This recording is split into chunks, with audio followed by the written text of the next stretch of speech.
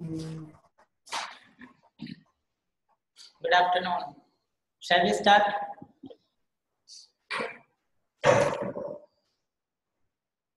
I hope all of you can hear us. If anybody can't hear, please raise your hands.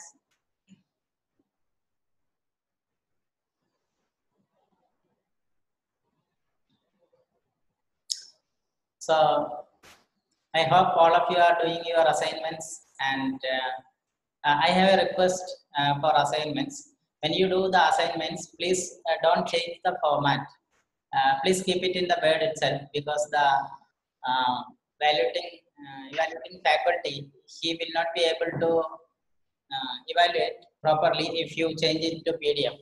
So please keep it in Word, and don't delete any options in the multiple choice or any other questions. Please keep all the questions alike and don't make any changes. You can indicate the correct answer in multiple choice by just changing the color of the correct answer.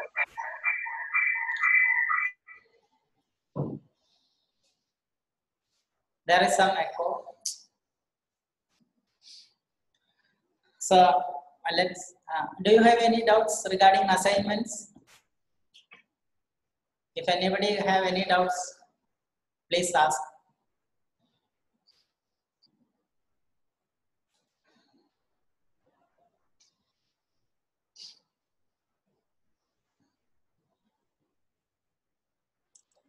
Okay, let's move on to today's session.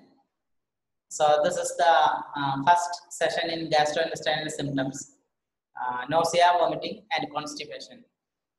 So nausea and vomiting, constipation, these are some very important issues in palliative care, and many patients will end up with constipation, and maybe as a consequence of constipation, or as due to any other problem, nausea and vomiting occurs in many of the patients. So today's session will be handled by Dr. Baburaj. Dr. Baburaj is the additional professor in Medical College, Manjeri, and he was a palliative care physician who was with us for 2 years, and he left us 3 years back. So he is actively involved in palliative care training, and he is an academician also. So I request Dr. Baburaj to take over the session.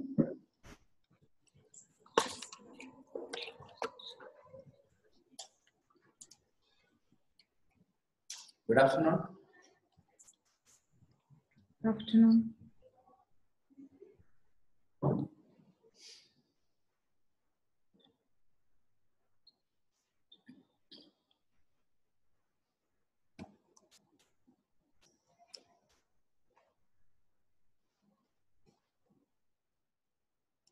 Today we will be dealing with the two important symptoms. One is nausea, vomiting, and second one is constipation. Nausea and vomiting are very common and of course distressing. Let's define these three terminologies: nausea, retching, and vomiting. Nausea means it is the unpleasant subjective sensation with a feeling of need to vomit. You cannot measure it because it is subjective. Associated with a lot of autonomic symptoms like sweating, salivation, tachycardia, and pallor. So what follows nausea? It is retching. Retching is this rhythmic spasmodic contractions of diaphragm and abdominal muscles. Diaphragm is moving down and abdominal muscles are moving in, which facilitates regurgitation of the contents from stomach into the esophagus. Then comes the vomiting, which is the expulsion of all the gastric contents by forceful as well as sustained contraction of diaphragm and abdominal muscles. In the retching, there was only rhythmic contractions, but here it is forceful as well, sustained, so that stomach is literally squeezed and everything is out. From the picture, you can see there's an important center, vomiting center, which coordinates all the components of the vomiting reflex. You can see the impulses from the vomiting center is moving and causing contraction of diaphragm and abdominal muscles. You can see the respiration is being stopped. The lower esophageal sphincter is a sphincter in the lower part of esophagus, which prevents the reflex of gastric complex, which is relaxed. Then comes anti-peristalsis. Peristalsis in the reverse order. The glottis is closed to protect the lungs, and soft palate is elevated so that nothing goes into the nose. Then everything is vomited out. This is the act of vomiting mediated by the vomiting center. Now, regarding incidence, 20 to 30% of all patients with advanced cancer will have this nausea, which is more distressing. Nausea or vomiting, nausea is more distressing than vomiting. And most of them, the last week of life, 70% will have this nausea. And patients on morphine, 1/3 of these patients will have nausea as well as vomiting during the first week. But by that time, the tolerance will develop and the vomiting will subside. It is also seen in other cancers like gynecologic cancers, stomach cancers, and breast cancer. Now let us learn something. Neural pathways of nausea and vomiting. What is the need to learn all this physiology? The reason being, if you know the pathway, if you know the receptor, if you know the antagonist to this particular receptor, the nausea and vomiting can be managed more effectively. There are 3 centers concerned with nausea and vomiting. The first 2, chemoreceptor trigger zone and vomiting center, facilitates vomiting, and the third one, medullary antiemetic tone, is something which prevents nausea. What is CT? What is chemoreceptor trigger zone? In the picture, you can see the cerebellum here, and anterior to cerebellum is the 4th ventricle. And in the floor of the 4th ventricle, you can see something called chemoreceptor trigger zone. It is in the floor of the ventricle. And a little far away, anteriorly, you can see another center, which is known as the vomiting center. You can see the chemoreceptor trigger zone somewhere here, and vomiting center are in close proximity. So CT cell, where is it situated? It is in the floor of the 4th ventricle. And I would like to underline this last sentence, where there is no blood-brain barrier. That means any drugs, any toxic compounds in the blood easily can cross and stimulate chemoreceptor trigger zone. So this is a cross section. You can see in the floor of the 4th ventricle where there is no blood-brain barrier, there is a CT site, and vomiting center is in a little anterior. That's about CT site. Now, vomiting center, I already showed the picture. It is in the medulla, and there are so many neural connections connecting the CT site and vomiting center, and it is known as the central pattern generator. If you cut away the vomiting center, nobody is able to vomit, because that is something which coordinates the somatomotor components of vomiting. And you can also see in this picture, the vomiting center gets so many afferents from the higher centers like hypothalamus, cerebellum, labyrinth, and CT cell. I will explain later on. Now, medullary antiemetic tone, this is something which prevents nausea and vomiting. That is why, even though morphine is given, only 1/3 vomits. Probably other 2/3 may be having a strong antiemetic tone. This slide shows the outputs from vomiting center, that is the vomiting reflex, and also the inputs to vomiting center. We take one by one. One is the higher cortical center. When you have fear or when you have severe pain, you may have the nausea and vomiting, which is by the stimulation from the higher cortical center. And on the left side, you can see the chemoreceptor trigger zone, which is also sending impulses to vomiting center. And the third one on the left side is the GI tract, gastrointestinal tract, which sends impulses towards vomiting center. And also to the chemoreceptors. The fourth one, that is the lower part, is the labyrinth, which is situated in the middle ear. So from all these areas, labyrinth, GIT, chemoreceptor trigger zone, and higher cortical centers, impulses reach vomiting center, which is known as a central pattern operator, which initiates the let us learn something about the receptors, because the knowledge about this is important. Only then you can think about antagonists to these receptors and make them effective. The receptors in the CTSF are, the major one is dopamine 2. You can also say serotonin, that is 5-hydroxytryptamine. So the two important receptors in the CTSF are dopamine 2 and 5-HT3, and the major one is dopamine 2. Vomiting center, it has got about 3, histamine, acetylcholine, and 5-HT2. Let's forget about 5-HT2. Histamine and acetylcholine are major receptors in vomiting center. Now we learned about 4 major receptors. Number 1, dopamine 2. Number 2, 5-hydroxytryptamine. Number 3, histamine. And number 4, acetylcholine. Now coming to cerebral cortex, here you see the major receptors gamma aminobutyric acid, GABA. It is short term as gamma. When you think about the cancer center from you are going to have chemotherapy, you get nausea, which is mediated through GABA. And a second type of receptor seen in the brain is the mechanoreceptors. They are not same as that of GABA, they are a different one. Mechanoreceptors seen in meninges. The stretching of mechanoreceptors will cause nausea and vomiting, and typical example would be a raised intracranial tension.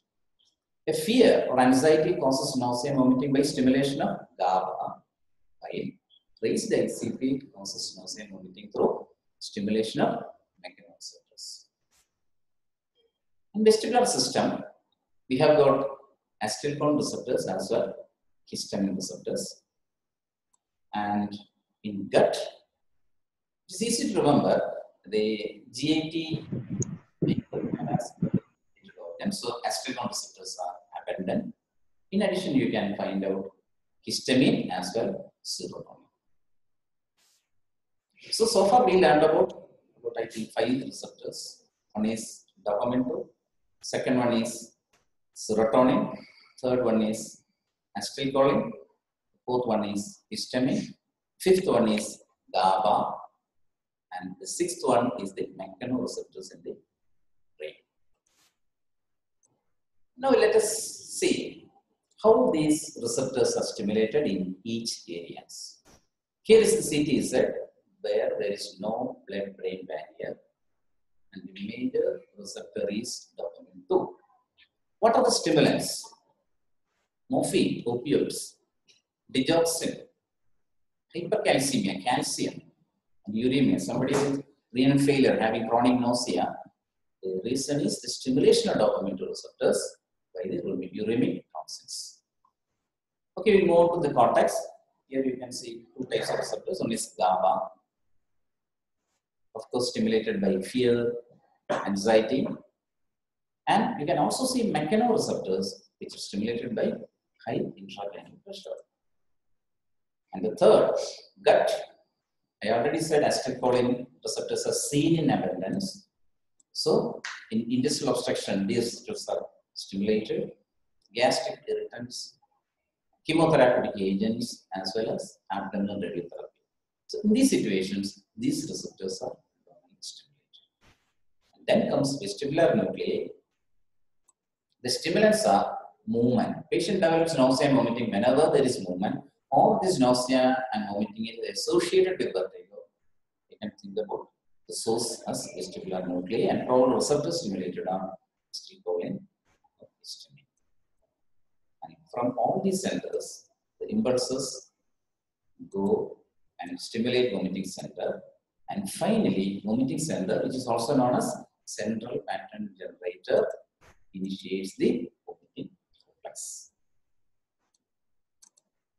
So the best method to treat nausea and vomiting is blocking the receptors at various sites.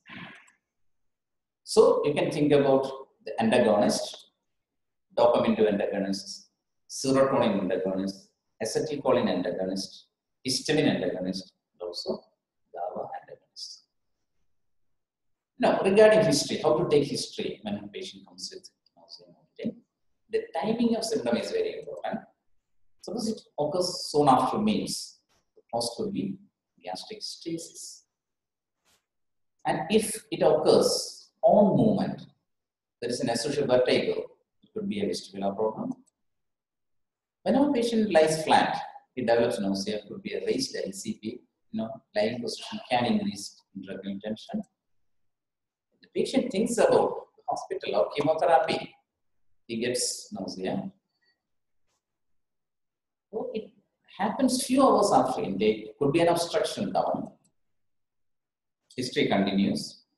It's also essential to take history regarding food and fluid intake to differentiate between nausea and vomiting. Sometimes patient may say, oh, I have been suffering from nausea and vomiting since 3 days. And when you take the history, you will see that patient had breakfast today, patient had dinner yesterday, but no incidents of vomiting. So probably that patient is suffering from nausea rather than vomiting.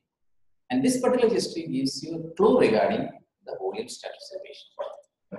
Now drugs, many drugs used in palliative care are gastric stimulants and emetics, for example, opioids, NSAIDs. Pain can cause nausea and vomiting, especially severe pain. Bowel habits, constipation, chronic constipation, because of the slow movement of the intestines can lead to nausea. Urine output, of course, gives you an idea regarding the intravascular volume status of the patient. And always ask, how does this particular symptom affect you? Now, regarding examination, assess hydration status. Look for signs of fever because infection is manifested as nausea and vomiting, especially in elderly. Jaundice. Probably the earliest sign or symptom of jaundice would be just nausea. Neurological examination, particularly a raised ACP, can be ruled out by endoscopy. Abdominal examination includes looking for tenderness, looking for distension, ascites, masses, and hepatomegaly. Rectal examination is also done if you have doubt regarding constipation. Now, something about gastric stasis. This is a dominant problem in palliative care. The main complaints from the patient would be feeling of fullness, epigastric pain or distress, reflux esophagitis, hiccups, probably the stomach is stimulating the diaphragm, early satiety. The patient may be having hunger, but on small amount of food is taken, the hunger or satiety, early satiety happens. And there will be minimum or no nausea with large volume vomiting, indicating gastric stasis. And once he or she vomits out, the symptoms subside.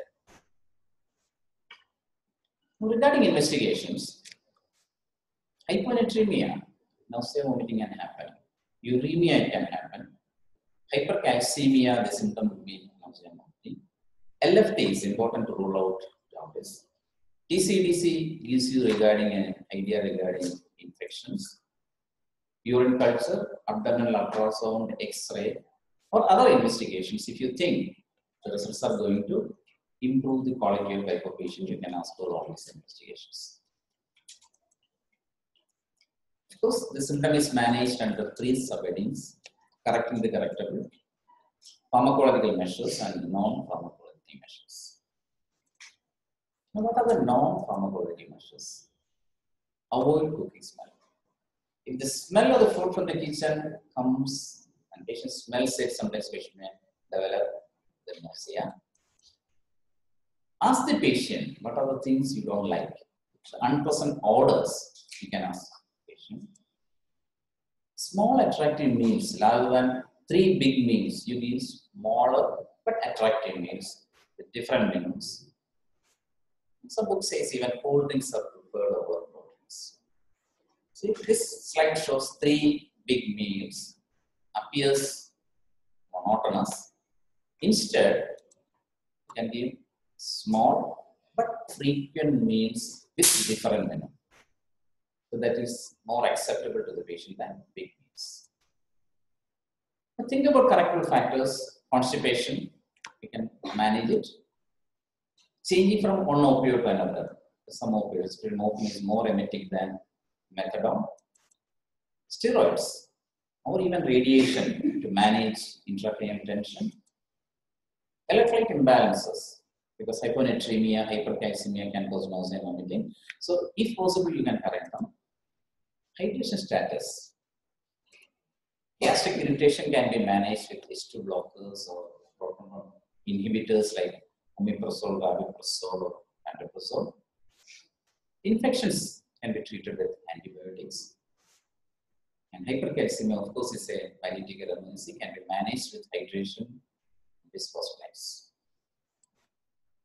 What are the pharmacology methods? So we discussed the correctable factors and non-pharmacological methods. Now we'll move on to the pharmacology methods. Identify the pathway. That is why we learned about the neural pathways involved. Identify the receptor. Identify the most potent antagonist. And then the right route of administration, that is also very important. In a patient with incessant vomiting, there is no meaning in prescribing oral drugs. In them, we may prefer the parenteral one. But somebody with nausea, of course, you can move from parenteral to enteral route if nausea, if vomiting is not happening. And always titrate the dose, review, and then only you can reach the real dosage schedule. And let us discuss the drugs used. Metoclopramide, also known as pyridinone. It has got dopamine 2 antagonism, and in high doses, it has got some serotonin antagonism also. It is also a pro-indicator. So, in the cell, in the brain, it inhibits dopamine 2, and in the stomach, it facilitates gastric emptying. It has got one more action, that is, it can strengthen the lower esophageal sphincter tone, LES. So it has got 3 actions, 1 central and 2 peripheral actions. This is the dosage. You can give 10 milligram 4 to 6 hourly, and maximum dose per day is 100 milligrams. It can be given orally, intravenously, and also subcutaneously. So it is a drug of choice in gastric stasis because it has got prokinesis. It is also indicated in opioid-induced vomiting because it has got dopamine 2 antagonism, and in high doses, it may be useful in vomiting due to chemotherapy because it has got serotonin antagonism. But the problem is the side effect of metoclopramide is extrapyramidal symptoms. If it happens, we have to treat with injection, IV promethazine. IV phenolphthalein is a drug of choice for treating extrapyramidal symptoms. Now moving on to haloperidol. This is the most potent dopamine 2 antagonist. So, haloperidol is the drug of choice for morphine-induced nausea and vomiting. And it is also useful in treating nausea and vomiting due to metabolic causes. For example, somebody with renal failure or liver failure, the toxins are entering into the CT cell and stimulating the dopamine 2. Haloperidol is the drug of choice. This is the dosage schedule, 1.5 milligram to 3 milligram 8th hourly. It can be given per hourly, sub-Q as well IV, and maximum dosage per day is 20 milligram.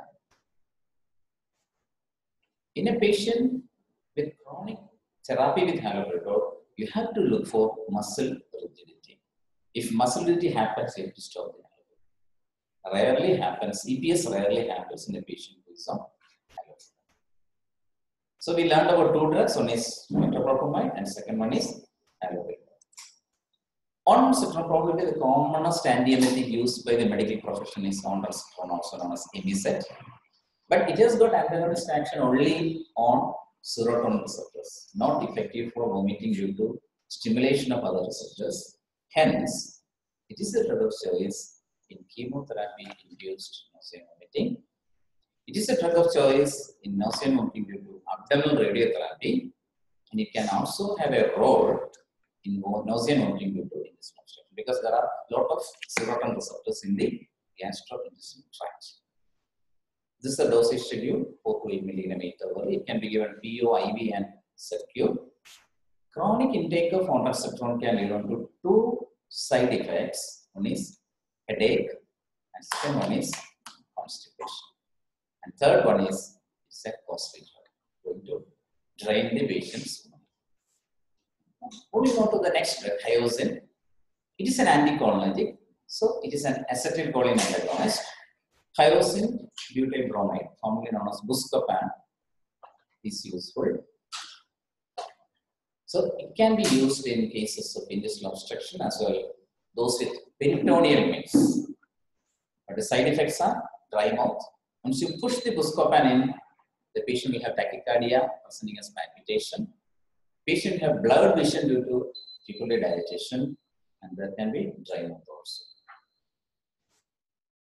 Remember, never use anticholinergic and metoclopramide concurrently. This is because for the metoclopramide to act, there should be a cholinergic background activity. If you give an anticholinergic, that background activity is lost. So there is no use in giving metoclopramide. So never combine metoclopramide with Buscopan. Cyclizine is an antihistaminic. It has got action on acetylcholine receptors also. So nausea and vomiting from vestibular cause. There is vertigo, nausea and vomiting happening on movement. Probably a vestibular cause. Cyclizine is a useful drug. It's also useful in raised ACP because there are many histamine receptors in the brain, and also useful in this obstruction because H1 receptors are seen in GET also. The dosage is about 25 to 50 milligram, given orally and subcu as well IV. The side effects are sedation, antihistamines can cause sedation, and also dry mouth. Domperidone, also known as Domstar. This is a preferred antiemetic in pediatric population. It is a dopamine 2 antagonist, and like metoclopramide, it has also got prokinetic activity. It is available as oral preparation, so dosage is about 30 to 80 milligrams. Dexamethasone, it's a steroid. It can reduce ICP. It can reduce peritoneal edema. It can also reduce the permeability of BBB. That means Dexamethasone can strengthen this blood-brain barrier. So in palliative care, we use high dose, 60 milligram once a day, or divided into two doses, morning and lunchtime. Given for 3 days, you call it a steroid trial. If it is effective, you can titrate the dose to 4 to 6 milligram daily and continue. Benzodiazepines. Now, benzodiazepines are GABA antagonists. So, benzodiazepines are the drugs of choice for anticipatory nausea and vomiting. And the commonly used drug is lorazepam, 1 to 2 milligram HS. This is a broad spectrum antiemetic, of course not available in India. You can see it acts on many receptors. It is an antagonist to dopamine 2, H1, by H2.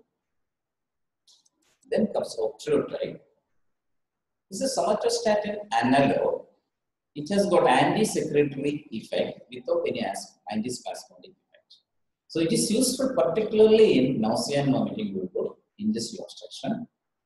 The dosage is about 100 milligrams, 6 hours subcutaneous or IV, and this is a costly drug. So to summarize, in opioid-induced vomiting, morphine-induced vomiting, the drug of choice is haloperidol, but for practical purpose we use metoclopramide. Chemotherapy, the drug of choice is ondansetron with dexamethasone. Renal failure, we know dopamine 2 stimulation causes vomiting, so haloperidol is a drug of choice. Functional gastric stasis, we can make use of prokinetic properties of metoclopramide and domperidone. Raised ACP, dexamethasone, and cyclizine. Vestibular disturbance, cyclizine is a drug of choice. And malignant bowel obstruction, we can use metoclopramide, steroid, or hyoscine and octreotide. We never use metoclopramide with hyoscine. to sum up, the cause is always multifactorial. Always try to correct the correctable. A simple example is chronic constipation. Non-pharmacological measures already I mentioned. Asking the patient about the likes and dislikes, providing small frequent meals rather than weekly meals.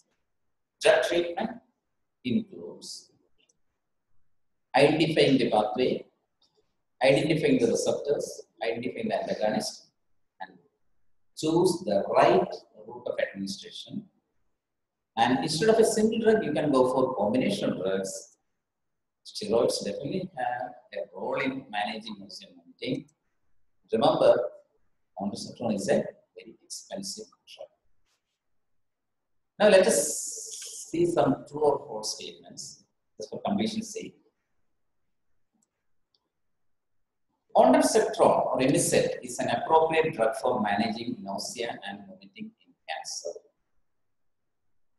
You know, ondansetron is a serotonin antagonist, so it is a drug of choice in managing nausea and vomiting due to chemotherapy.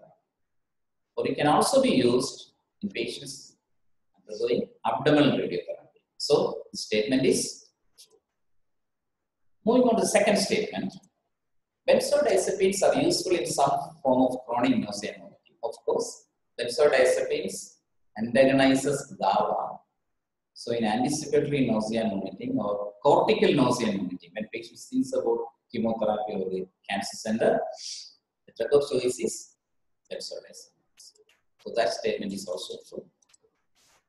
Metoclopramide has got both central and peripheral action. Of course, it antagonizes dopamine 2 and it is a prokinetic. It also strengthens the lower esophageal sphincter. So it has got two peripheral action and one central action. It is true. The drug of choice in morphine-induced vomiting is haloperidol. Because haloperidol has got the highest dopamine 2 antagonism. So the drug of choice is haloperidol. But for practical purpose, we give metoclopramide because haloperidol is an antipsychotic drug. If the vomiting is not controlled with metoclopramide, of course you can give a few tablets of haloperidol and ask the patient to have it if the vomiting and nausea is resistant to it. Thank you. I think before moving on to the next session, we can spend a few minutes on clearing some doubts or concerns about nausea and vomiting. Those who are speaking, kindly raise hands or just unmute yourself if you're talking.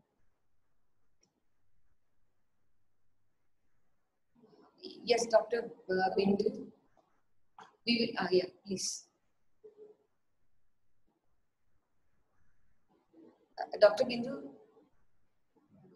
you are not audible.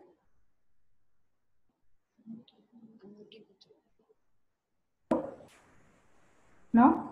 Yes, now you are audible. Please. Is retching and hiccups the same thing? Retching and hiccups, are they the same?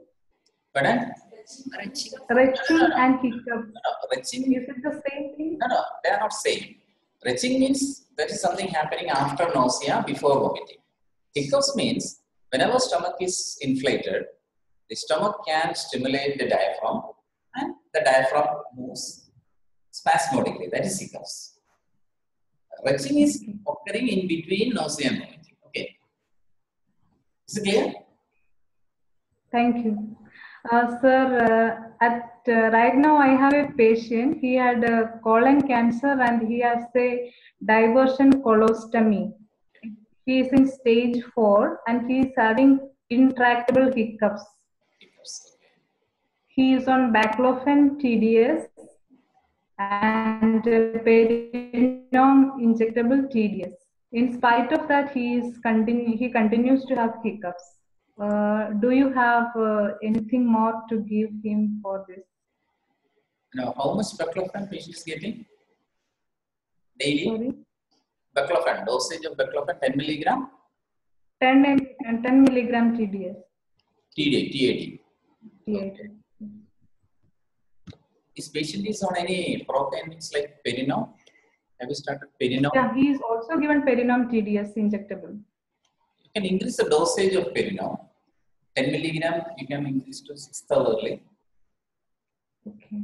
And what about the palpation of abdomen? Is it distended? Abdomen distended? No, no. The colostomy is doing well. It is working. What about his renal function? Any uremia? It is not checked recently. He is passing urine. Because uremic patients can also develop hiccups. And you can also increase the dose of baclofen, 10 milligram. You can increase to 20 milligram. What is the sedation status? 20 milligram PID. Yeah. There is no need to increase all of a sudden. Out of the TID dosage, one dose schedule, you can increase to 20 milligram. Okay. 10 TID, or you can 10, 20 at night, because the clofen can cause sedation as well as weakness. So you can increase the night dosage to 20 milligram. And also hike the dosage of metoclopramide. Okay. Milligram 6 hours.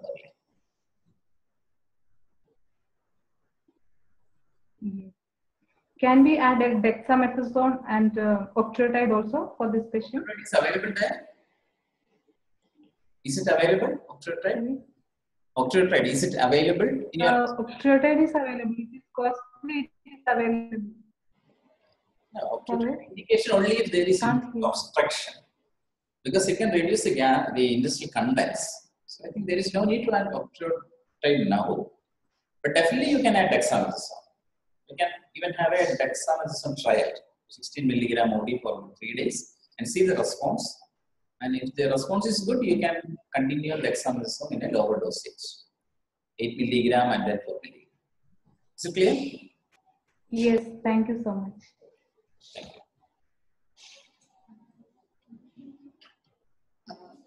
I think we can take one more question if there is any, or else we'll move on to the next session.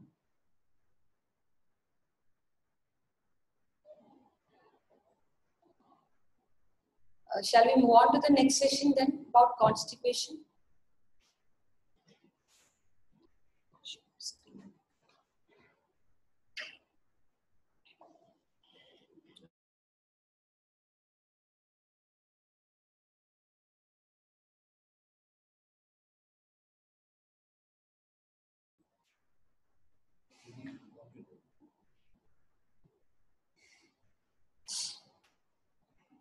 Sure.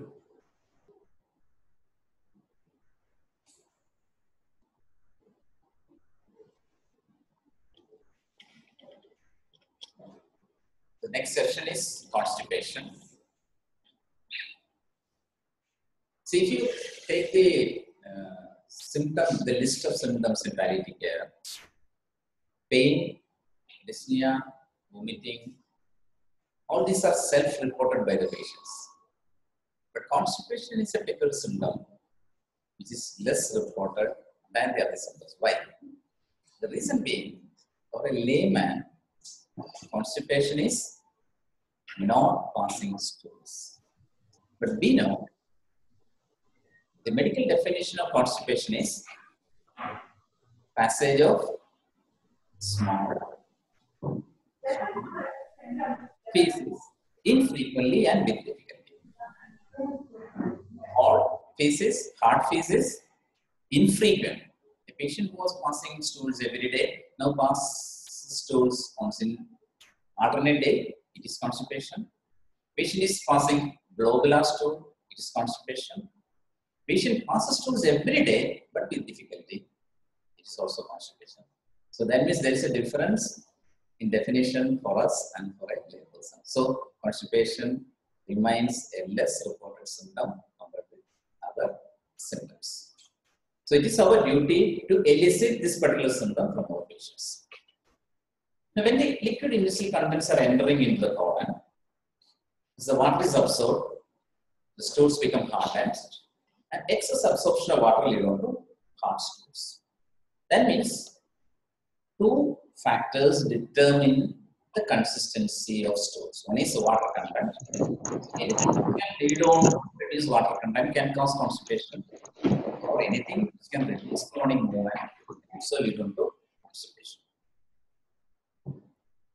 In the left side picture, you can see the stools are there only in the rectum. Normally, the stools are collected only in the rectum. In the picture shown on the right side, you can see that the stools are collected not only in the rectum, but also in the colon, which indicates chronic constipation. Here is a vicious circle. Somebody is constipated. The feces is accumulating in the bowel, which reduces the diameter of the bowel. When the diameter of bowel is reduced, the fecal matter takes longer time to pass. When longer time is taken, more water is absorbed and the vicious circle goes on. So you have to break the vicious circle. Now what are the symptoms? Symptoms are classified into, one is symptoms due to constipation, and second is symptoms due to complications of constipation. Symptoms due to constipation are flatulence and bloating, abdominal pain, especially lower abdominal pain, subumbilical area, and feeling of incomplete evacuation. Patient goes to the toilet very frequently. He goes, comes back, there is a feeling of incomplete evacuation, and again goes. This is a symptom of constipation. Now, what are the symptoms of complication? Anorexia. The bowel movement is reduced. Naturally, it is going to cause anorexia. Overflow diarrhea. The patient develops diarrhea. Let us see the mechanism of overflow diarrhea. This is also known as spurious diarrhea. This picture shows the hard stools collected in the rectum, also in the colon. The upper part of the stool is disintegrated by the bacteria, and the stools become liquefied, and the liquid stools seeps out between the hard stools and the colonic wall, and finally moves out as incontinence of stools. So for a patient, it is not constipation, it is diarrhea. But patient is suffering from chronic constipation.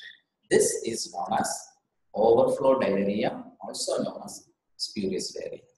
So typical history will be like this. Constipation for 1 week or more than that, and suddenly patient develops diarrhea. And patient will be telling the symptoms of diarrhea to you. If you take a leading question, if you give a leading question, you will be able to elicit the history that there was a few days of constipation. So you can have a diagnosis that the patient is suffering from spurious diarrhea or overflow diarrhea, and you have to manage this by taking measures for managing constipation. Confusion, especially in the elderly, the constipation may manifest as delirium or confusion, nausea and vomiting, urinary dysfunction, which you can have urinary features of urinary obstruction, hemorrhoids. Patient who was suffering from hemorrhoids, it can be accentuated, or patient can develop new hemorrhoids, or even anal fissures can happen. These are the symptoms of complications of constipation.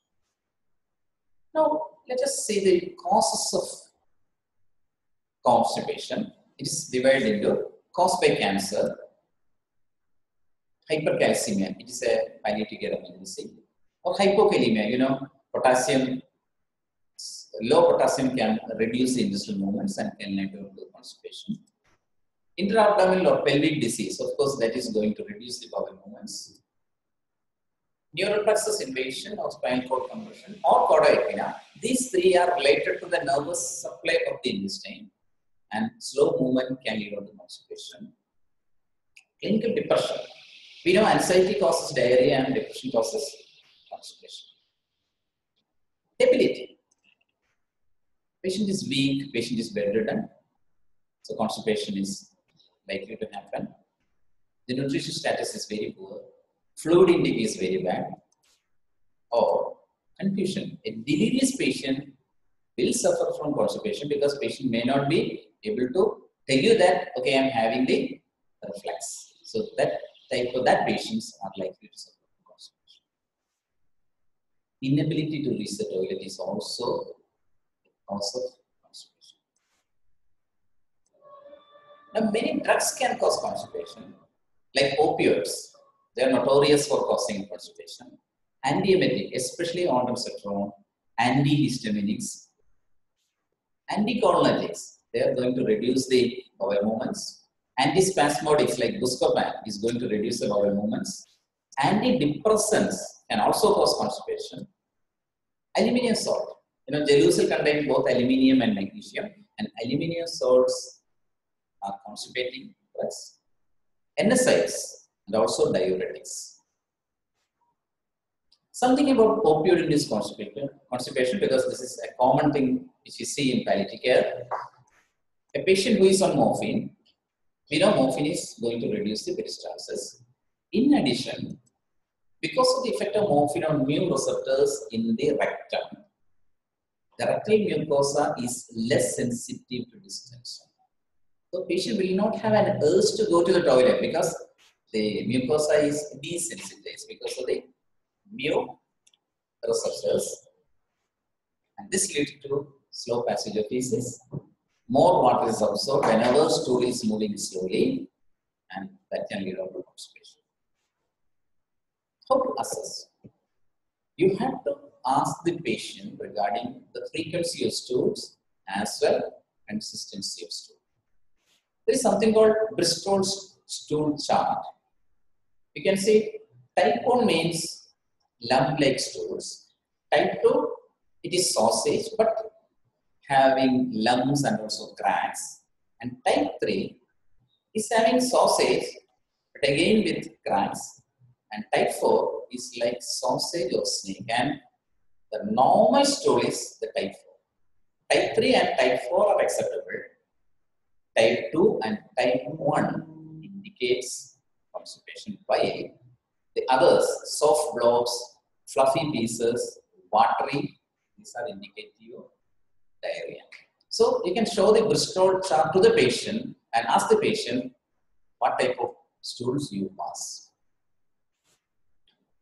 So assessment of consistency of stool is very important to diagnose constipation. Then you can ask about other symptoms like nausea and vomiting, lower abdominal pain, mobility of the patient, diet patient is on, access to toilet or commode is also very important. Lack of privacy is important. When there is lack of privacy, naturally patient is going to be constipated. Need for nurses or carers. So this can also lead to constipation. When you need somebody's help for toiletry activities, constipation is going to be more. Now, palpation of abdomen is very important. In a thin patient, the stools are palpable per abdomen, especially in the left iliac fossa. They appear as intendable masses, usually non-tender and mobile also.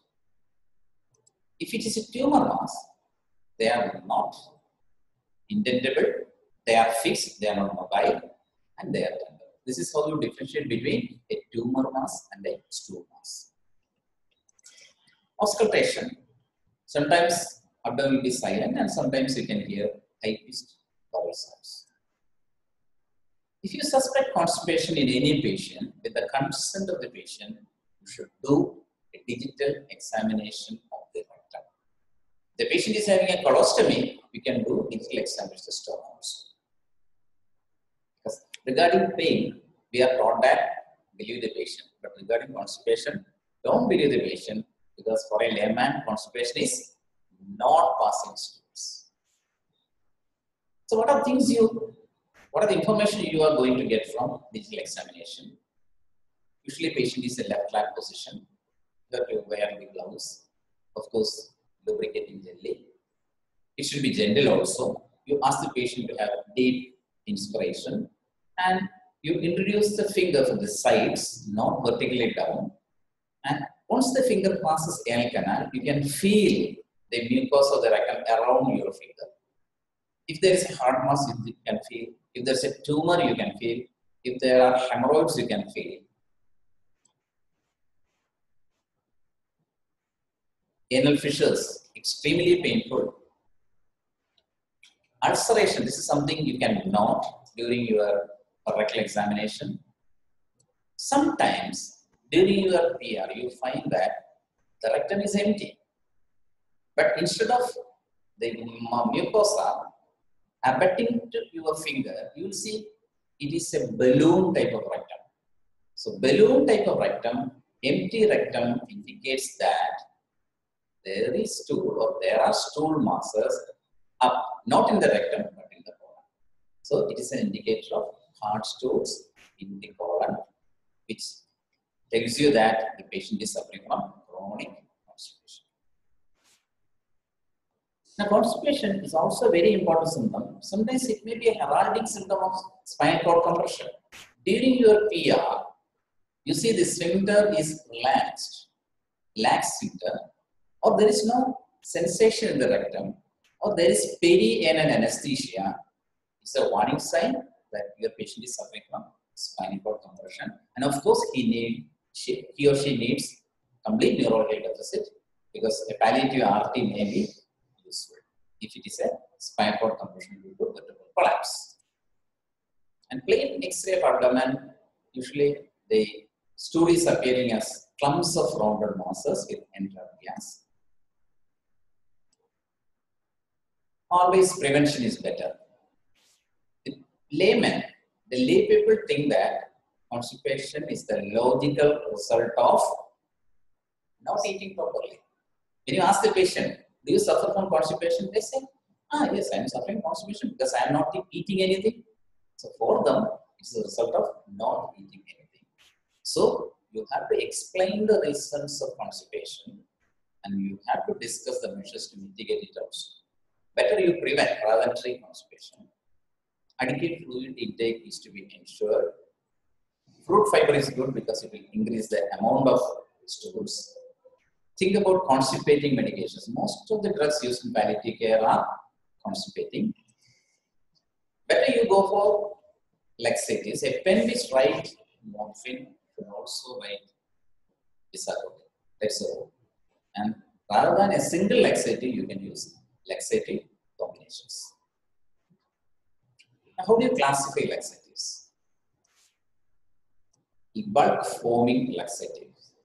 Probably the commonly used drug used by our gastroenterologist, medical gastroenterologist, and surgical gastro people is the Ispagula husk, which increases the bulk of the stools.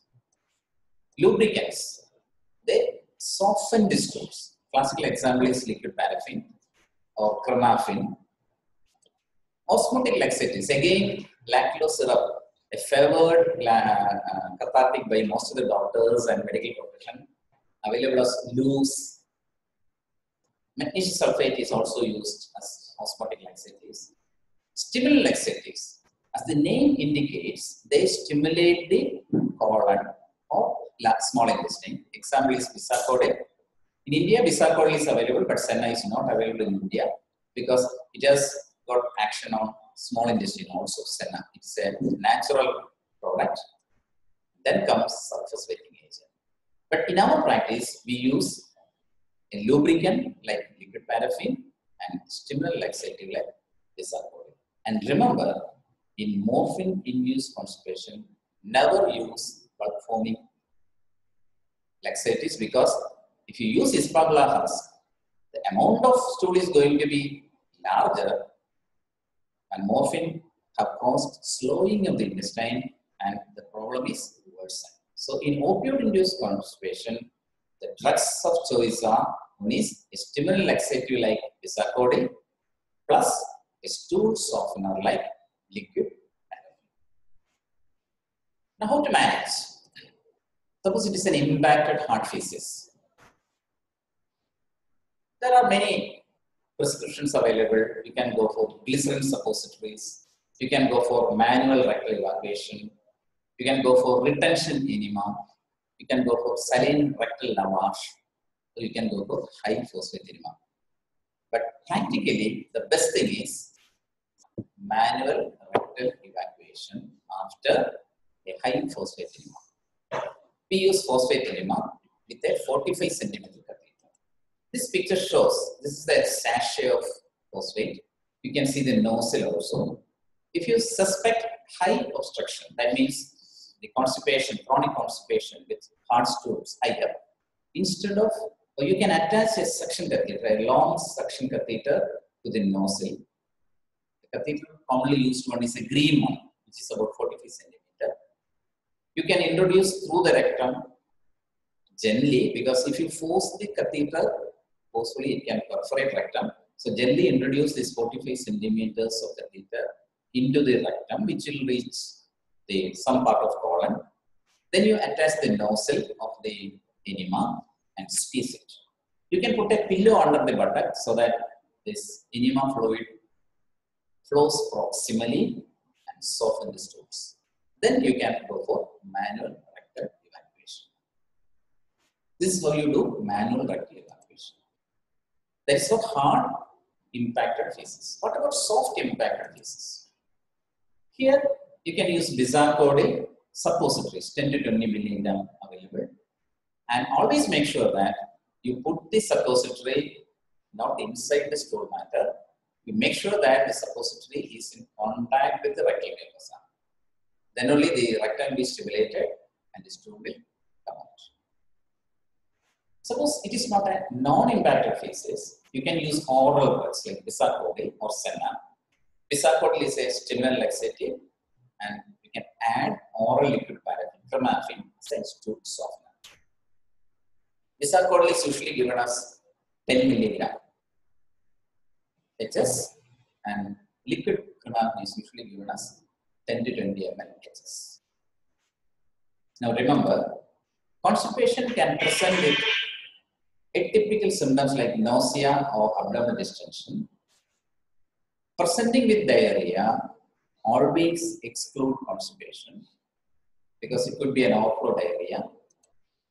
Always titrate the dose of laxatives according to response. For example, you have started Camp Dalcolax 2 Hs and liquid trimethoprim 10 ml Hs.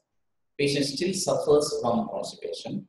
You can increase the dosage of Dalcolax as 2 TAD instead of Hs and increase the liquid trimethoprim dosages 10 to 20 ml Hs and then 20 ml TAD. So this stepwise titration of laxatives can relieve constipation, especially opioid-induced constipation. Methadone and fentanyl are less constipating than morphine because morphine causes constipation and patient will never develop problems to constipation. And osmotic laxatives loose. It's a favored laxative by majority of doctors. Is not ideal for chronic use because it is an osmotic laxative which can cause electrolyte imbalance on long-term use, and it is extremely sugary also, and it is costly. Rescue enemas. Suppose patient is not moving bowels, you can advise them to have the suppositories so that they move bowel every 3 days. So just for completion's sake, I would like to discuss one case. This boy I met years back. He was suffering from paraplegia after fall from height. When I met him, his main complaint was, in addition to of course paraplegia, was the constipation. He said he was passing very hard stools. My question is, can we prescribe him Dalcolax 2 Hs and liquid trimethoprim 10 ml Hs for his constipation?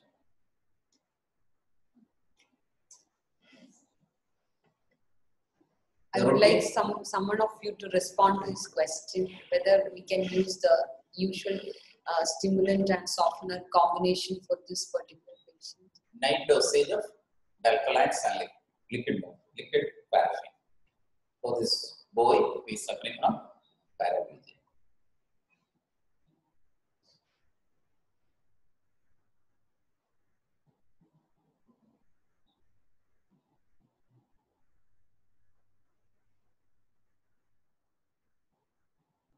You can give it. Okay. Dalcolax usually available as enteric-coated tablets. Once it is swallowed, its action is set by about 6 to 8 hours. And if you give a night dose of Dalcolax, the patient is likely to move his bowel in the early morning hours. But for a normal person, it is okay. Of course, we have to think about the social background of this boy also. Because his father died, his mother, after cooking food and keeping near his bed, goes for work in the early morning. Nobody at home during the daytime. There are many friends nearby. They come by 6 or 7 p.m. in the evening. And then they do all this cleaning and everything. So that means the routine prescription for a normal person is not ideal for this. So I would suggest, rather than giving oral Dalcolax, of course, the bowel is likely to move by about 6 to 8 hours. And the boy will remain in the stools till somebody comes. The ideal medicine would be perrectal Dalcolax, or a combination of Dalcolax or liquid glycerin or phosphate enema. Because the friends can come and put the suppository or enema. They can wait for 15 to 20 minutes. He'll be moving his bowel. Then they can clean him. And you can also give the dietary advice like adequate oral fluid intake, the change in diet, especially taking more fruits, and also some amount of physiotherapy, movements to the upper torso so that activity is enhanced. So all these additional advices you can do. So I showed this case just to show you that the routine prescriptions may not be suitable for all patients. Always you select your medications depending upon the social characteristics, social surroundings.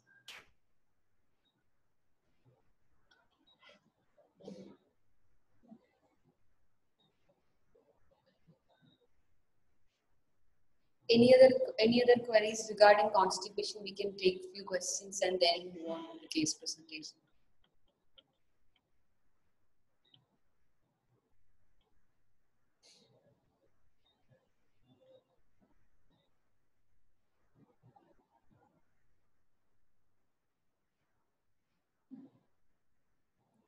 Hello. Yes. Is the treatment for spurious diarrhea the same as constipation? Because usually when we give any laxative to such patients, they have a lot of spurious diarrhea, and that is a major cause of distress for them more than the constipation itself. Is the treatment? So you were asking, is the treatment for spurious diarrhea same as that of managing constipation? Like if you give laxatives, she says the spurious diarrhea will increase. So it's the management is same as that for constipation. The spurious diarrhea happens because of chronic constipation. Actually, it's a complication of constipation where the stools could not be moved out. They started disintegrating at the top, and this liquid stool started seeping between the hard stools and the colonic wall, and finally moving out through the anal canal as incontinence of feces. So here the important point is eliciting the proper history. Whenever somebody comes with history of diarrhea, always elicit history of constipation. If there is history of constipation for a few days prior to diarrhea, of course, combining with a clinical examination like palpation, can reach to diagnose that patient is suffering from chronic constipation. So here the management is same as that for constipation. I had a patient, a CRFT patient, father of our gynecologist, had the same complaint. The gynecologist told me that my father is having diarrhea for the last 2 to 3 days. And then I asked her this particular leading question, is there any history of constipation? And then she said, yes, my father had constipation for about 5 days prior to that. And we naturally thought that his constipation is relieved and he is moving all the stools in the form of diarrhea. So actually the patient is suffering from chronic constipation with this complication. So the management is same as that of constipation. And for that particular case, I advised enema. High-up enema with catheter, and he responded well. And then I advised to have the oral stimulant laxatives and liquid thereafter to prevent constipation. Is it clear? Yeah, thank you. Was your question specifically about giving oral laxatives when a patient is having spurious diarrhea? No, No, okay. just in the. Just to make myself clear. Because this particular symptom of diarrhea is misleading also many a times. So hearing the word diarrhea, we start writing. Never do that.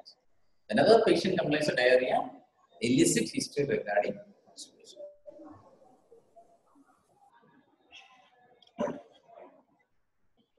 So we move on to the case presentation by Dr. Jacqueline. Dr. Mary Jacqueline. Can we start the case presentation? Yes. Can you hear me? Yes, Yes, very yes. clear. Yes. Yeah. I'm presenting on Sister 75-year-old, religious nun. She's a retired teacher. She presenting complaints was loss of appetite, nausea, vomiting, fatigue for 2 months. History of presenting complaints. She was apparently well 3 months back. Then she developed pain over the right shoulder and dry cough, for which she consulted her physician. On examination, her physician found there were multiple lymph node and cervical and axillary region. For that, she underwent lymph node biopsy, which was reported as non-Hodgkin's lymphoma. So she was advised chemotherapy. First cycle was given on 7th June. She has completed 4 cycles of chemo. On starting chemotherapy, she has lost her appetite, aversion for food with occasional vomiting. At times it is so severe, she has to be given intravenous fluid. She also feels extremely tired, needs help to take care of her daily activities. Past history, she is hypertensive on regular treatment, no history of diabetes, asthma, history of ATT taken 1967, no history of any surgery in the past. No significant family history. Personal history, sleep disturbed, bowel bladder habits normal, appetite decreased, takes mixed diet. Treatment history, treatment for hypertension, cardia, and she has completed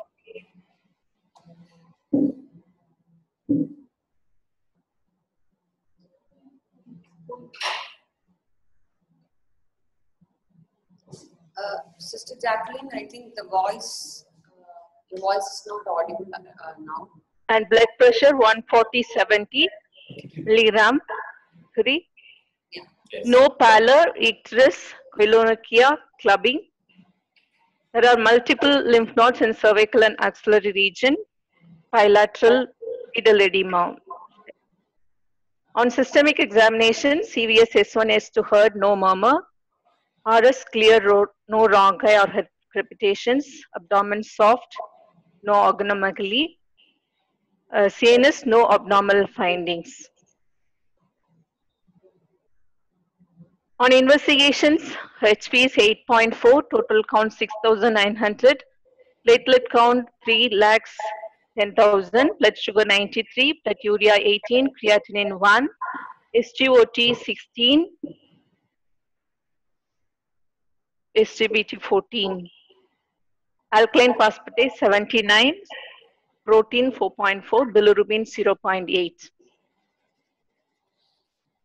Treatment history, for chemo, she has received injection of rheomycin, vincristine, cyclophosphamide, pre-medication as Abil, Rantac, injection Dexa, and after every cycle of chemo, she was advised tablet Tomstol 1 TDS for 5 days, tablet Lorpose 1 milligram HS 5 days, tablet Pantozid 40 mg PD for 5 days, and tablet prednisolone 20 milligram PD 5 days, and ciproflox 500 mg BD for 5 days. and Septron double strength BD for 4 weeks, Monday and Thursday. And tablet acyclovir 200 milligram BD 21 days. Tab Embov OD 2 days. Ultraset SOS. And syrup sucralfate 15 ml TDS. Diagnosis was 75-year-old female with non-Hodgkin's lymphoma on chemotherapy.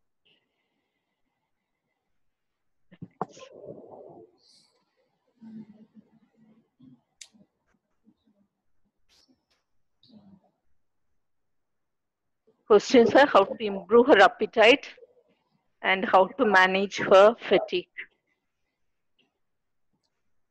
Thank you, Dr. Jacqueline, for the case presentation. I would like to hear from the other participants whether they have any comments on Dr. Jacqueline's question, how to improve her appetite and fatigue. She's anemic.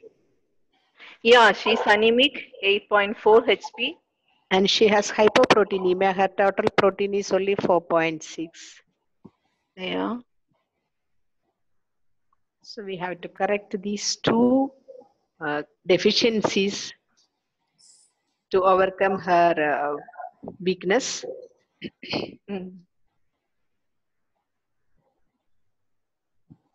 Any other suggestions from other participants? Sister Valsala, I think you are not audible.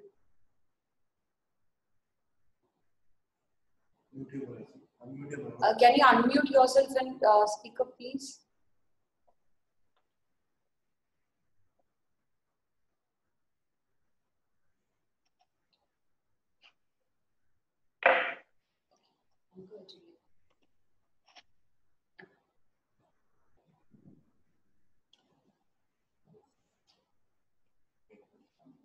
No, you are not audible.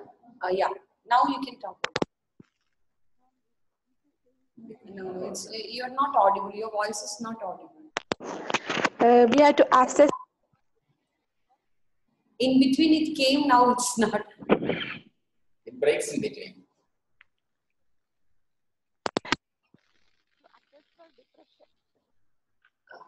It's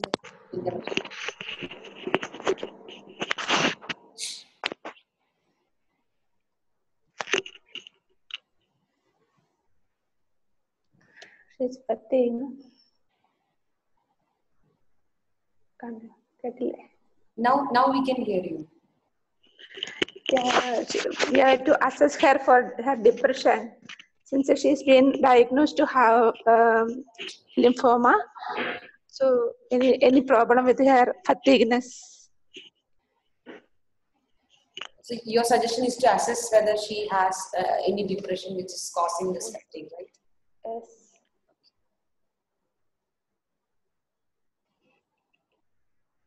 Any other points to be noticed? And after that, we will ask Dr. Baburas about his comments. Hello. Yes. Yes. Hello. Yes. Yes. Yeah. Hello. Yes. Dr. Hans. Yeah. In the treatment part, one small suggestion: as she is on chemotherapy, her anti-emetic could be instead of domestal, Citron. Hello. Citron. Yes. I heard. Yeah. Okay. Yeah, we give SOS Emiset actually. This is a oncologist prescription. Okay. 5 days, that is it, but SOS we give it Citron. Okay, good.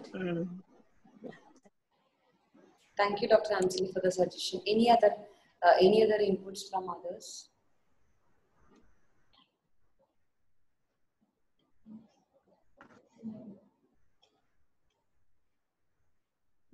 Hello. Yes. Yeah, you have not given the details of her food intake, what she has and what she eats.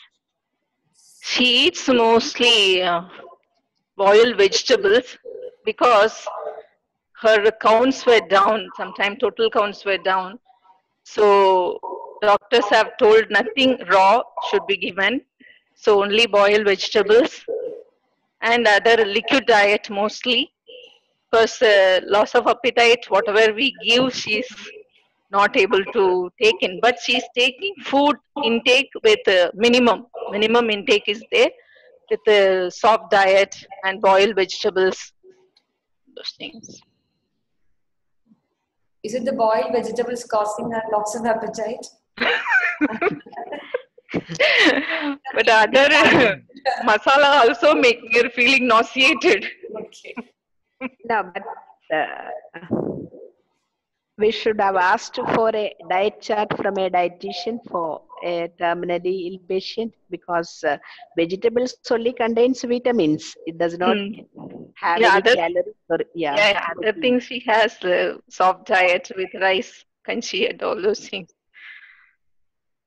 His main problem is aversion to food, little, not what to take.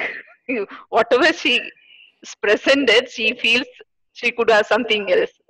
But when it comes, she says she's not feeling to eat. That is the problem. So she needs a psychological evaluation to means how she has accepted the disease. Yeah, apparently she looks she's accepted and she's cooperating with treatment. But subconsciously, still she must be resisting because she was a very active person, suddenly diagnosed and put into. She was in a very high positions also. It's a very independent person. Now for everything has to be depend on somebody else. Must be costing her that problems. Thank you. Yeah.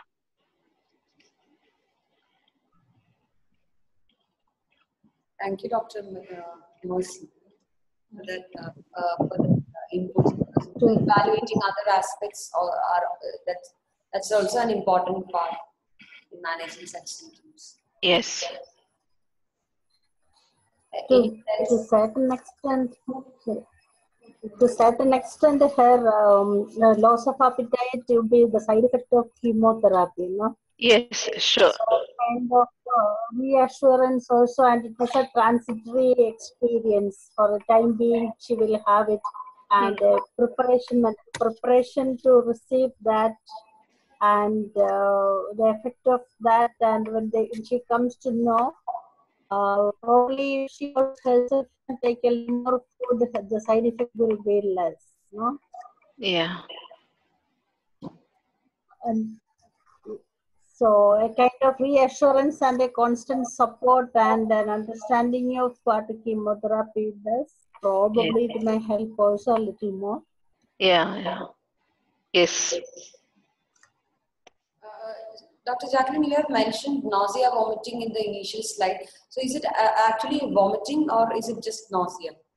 Because it's just nausea, occasional vomiting, but nausea is the major part. The nausea is also not so severe, but just aversion, not able to eat, don't want to eat, don't feel like eating, that kind of feel. She's not retching or anything. She's not, doesn't have that physical thing. But psychologically, she's aversion to food like that.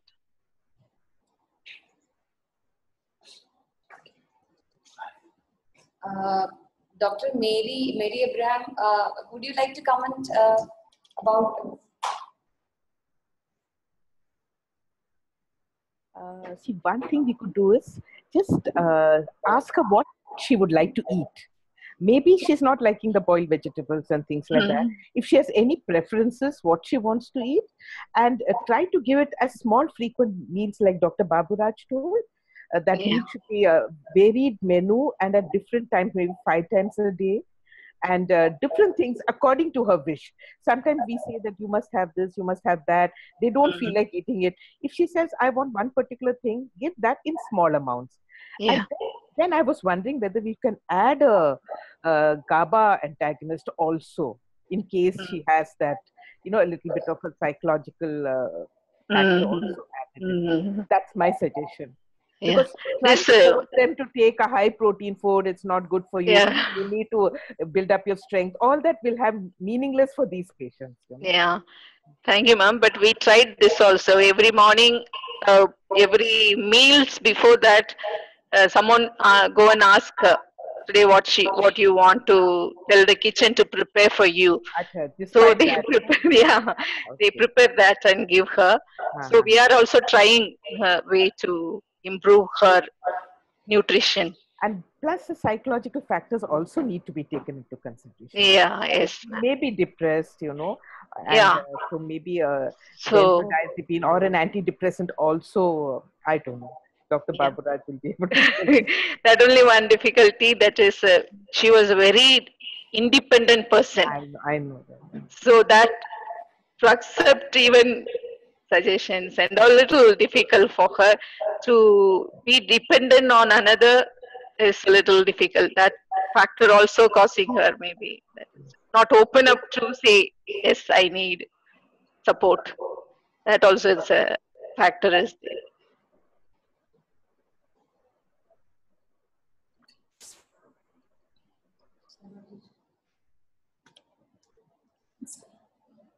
Yeah, I think we'll ask Dr. Baburaj what he would like to add on to the existing suggestions.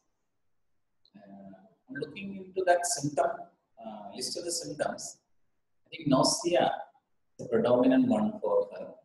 Probably this chronic nausea is making her afraid of taking foods or causing aversion to food. So we have to treat that chronic nausea. So as Madam suggested, a prokinetic like metoclopramide, eat early would be good because it will keep the stomach moving on and also reduces anemia and strengthens our LDS and also has an action on dopamine too. Because chemotherapy. As she's on chemotherapy, she can also be put on serotonin antagonist or Mm.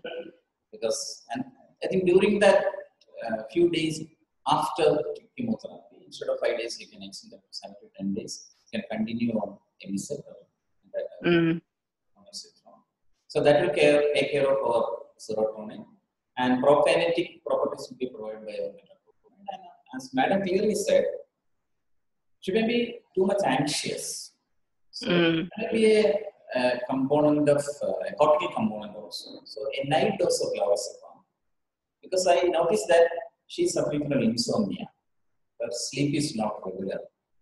So addition of lorazepam at night will take care of her sleep as well that cortical component of nausea. So the combination of metoclopramide, emisset plus lorazepam, I feel will take care of chronic nausea. And as you said, she wants to be independent and probably I feel she may be suffering from clinical depression because before 3 months she was independent. Now she's dependent on others. Probably she's suffering clinical depression, and there is no need for sending her to a psychiatrist. Nurses can start antidepressants. Normally, you want to use these acetalopram. Nexitol is available. You can start at a dose of 5 milligram in the morning. You can gradually titrate to 10 milligram. So that is going to definitely relieve the clinical depression, and that also will facilitate the appetite. And I feel fatigue is related to anorexia, or an independent entity. So once you treat anorexia, I think fatigue can be managed. And always think about correctable causes like oral pressure. Oral candidiasis is a big problem in patients who are on chemotherapy and steroids. So we have to rule oral candidiasis. And constipation. Is she constipated? No, sir, that is not major complaint. That is sticking on to our diagnosis of small heart feces infrequently and with difficulty. No, she never complained. She's constipated. Because that's layman's definition different from our definition. So once again, elicit whether she's having some constipation. So manage that also because constipation is a major cause of chronic nausea. Yes, sir. And of course, gastritis because she's on multiple drugs. Acyclovir is very notorious for causing upset. So I think around the clock, pantoprazole or omeprazole for 3 weeks may help pantoprazole because especially I saw it only for 5 days post chemo. So regular metoclopramide, regular serotonin, regular lorazepam, and regular pantoprazole. It's addition of acetylopramide. Yes. SSRI. I think that is definitely going to help. And also we had to stick on the non-pharmacological measures, which already I mentioned. Yes. And also good psychology support. Yes. And, taking meat every day is unnecessary. Reminding her about the diet every day is also not. Okay.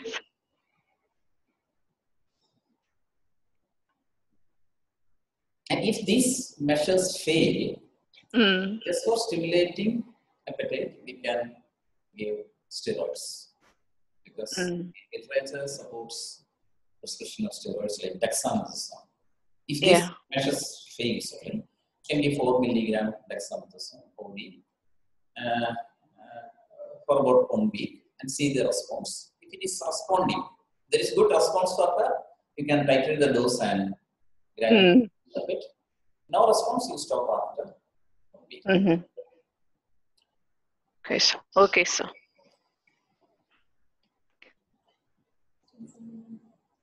Any other queries before we wind up today's sessions? Is there anything else to be clarified? Either to Dr. Baburaj or Sister Shiva is here about your assignments. So is there any queries regarding today's session, please?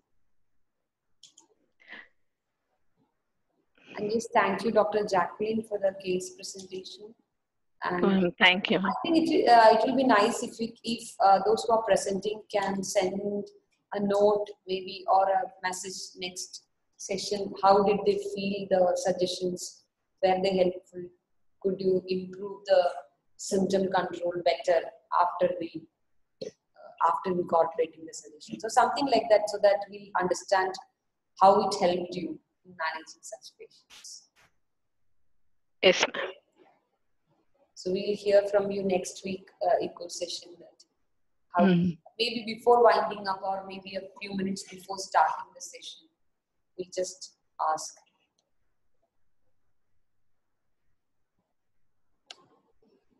If there is no other queries, we can wind up today's session. Thank you. Okay, ma'am. Thank you. All the participants, Dr. Baburaj, everyone for taking out time and participating. Thank you. Thank you, sir. Thank you.